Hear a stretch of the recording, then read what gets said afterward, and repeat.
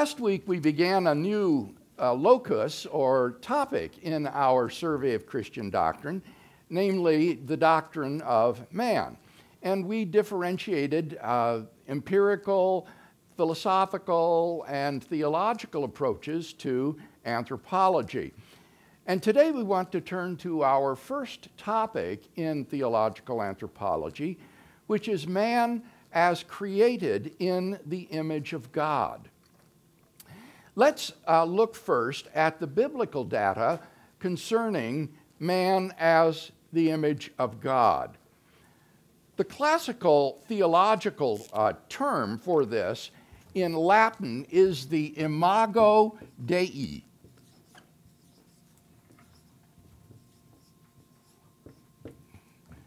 The image of God. Man is created in God's image, the imago Dei. Let's look at the biblical data that's pertinent to the doctrine of man as the image of God. The classical biblical text on this subject is Genesis chapter 1, verses 26 to 27. Genesis 1, 26 to 27.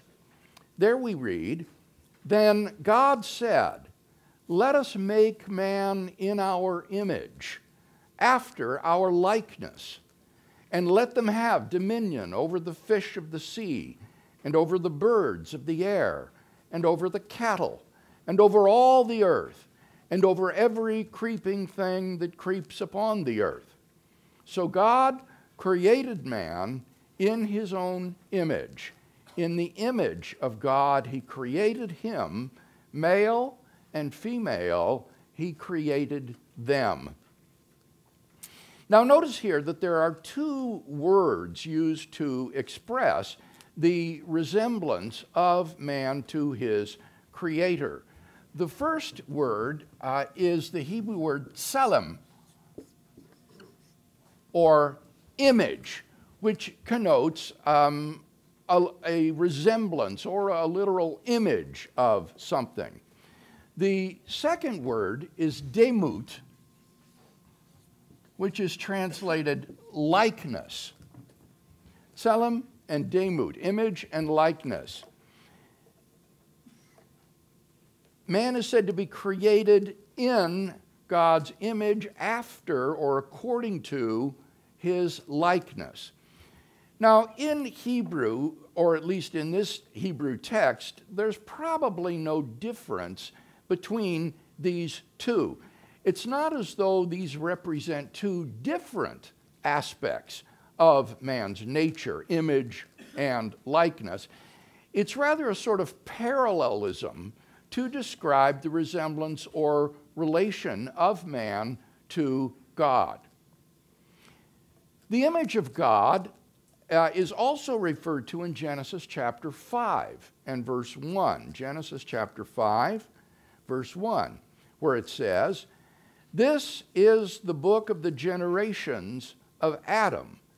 When God created man, he made him in the likeness, demut, of God." And finally, Genesis 9:6 is God's command concerning capital punishment for murder. Genesis 9 and verse 6 reads, "Whoever sheds the blood of man, by man shall his blood be shed. For God made man in his own image." Tselem. These are the passages in Genesis that describe man as made in the image and likeness of God. But we might also want to compare with these texts Genesis chapter 5 and verse 3. Genesis 5:3. This verse speaks of Adam's begetting his son Seth. Genesis 5:3 says that Adam, and I quote, "became the father of a son in his own likeness, after his image, and named him Seth." Here, the offspring of Adam is also said to be created in Adam's image, tselem, and also his likeness, demut, in the same way that Adam was created in the image and according to the likeness of God. So just as Adam was created in the image and after the likeness of God, so Adam's offspring were created in his, Adam's image and likeness. Now, Genesis is certainly the locus classicus for the doctrine of the image of God in Scripture. But there are also a couple of passages in the New Testament that speak of this concept as well. For example, 1 Corinthians 11 and verse 7. 1 Corinthians 11 and verse 7. Here, Paul says, "For a man ought not to cover his head, since he is the image," and the Greek word here is icon.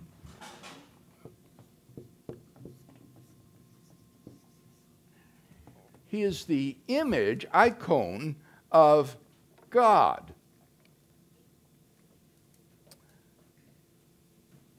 But woman is the glory of man. Man is the image, icon, and glory of God, but woman is the glory of man. So here we have a reference in the New Testament to man as created in God's image. Now notice the asymmetry here. Paul does not say that woman is the image and glory of man. Paul knows that according to Genesis, woman is created in the image of God, just as much as man is. When you go back to Genesis and look at the locus classicus for this notion, namely Genesis chapter 1, verses 26 and 27, it uses the plural pronoun them. Let us make man in our image, after our likeness. Let them, plural, let them have dominion over the fish of the sea, etc. Then verse 27 says, "So God created man in his own image. In the image of God he created him. Male and female he created them." Clearly, in Hebrew thinking, man and woman alike are created in God's image. So, mankind is created in the image of God, and mankind comprises both male and female. They are equally in the image of God. And that's why Paul says woman is the glory of man. He doesn't say she is the image of man. The woman is the glory of man, but he understands that she is just as much in the image of God as her husband is.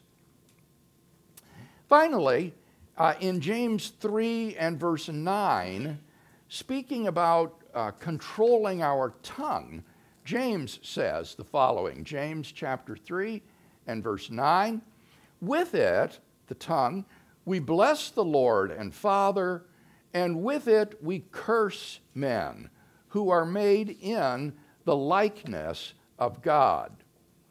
The word in the Greek here for likeness is homoiosis.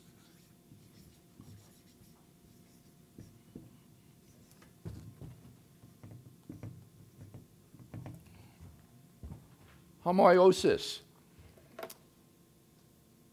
So in both the Old Testament and the New Testament, we have this notion of human beings as being special, singled out in being created in God's image and likeness, unlike all of the rest of the creatures in the biosphere. Now, this is the biblical data that is pertinent to the doctrine of the image of God. Man is created in God's image. Christ is God's image as well, as we'll see. And then man in Christ is being brought into conformity with the image of Christ, as we'll see next time. Now, as I reviewed this material, I wondered if there weren't some aspect of it that might be pertinent to this Christmas time of the year that I could share. And to my surprise, there was an aspect of this doctrine that did strike me in this way. Because the New Testament not only speaks of man as being the image and likeness of God, it also uses language which is the very reversal of this expression to say something very radical, that God himself was made to be in the image or likeness of man. Philippians chapter 2, verses 6 and 7. Philippians 2, verses 6 and 7. Christ Jesus, though he was in the form of God, did not count equality with God a thing to be grasped, but emptied himself, taking the form of a servant, being born in the likeness of men. Homoiosis. Philippians 2, 6 to 7.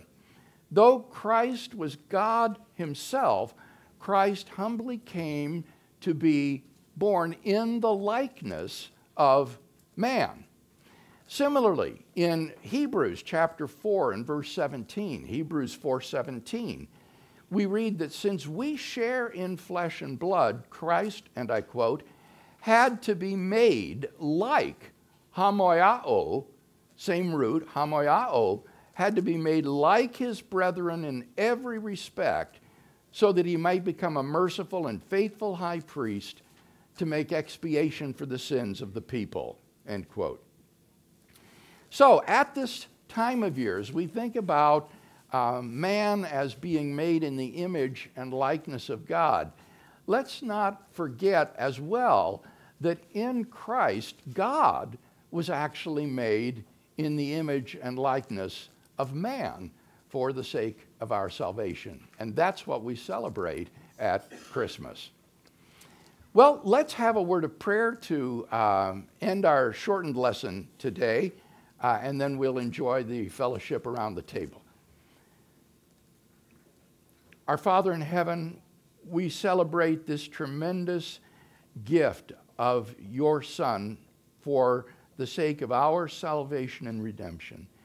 Thank you that in him we have the forgiveness of sins and the gift of your righteousness to us. Thank you that he stooped so low to take on not only our nature, but our very sin itself, that we might be cleansed and forgiven and declared righteous in your eyes. And so as we think of Christmas this year and think of the incarnation, we pray that you would bring these truths to our hearts, that we might celebrate with deeper meaning and understanding. Through Christ our Lord we pray. Amen.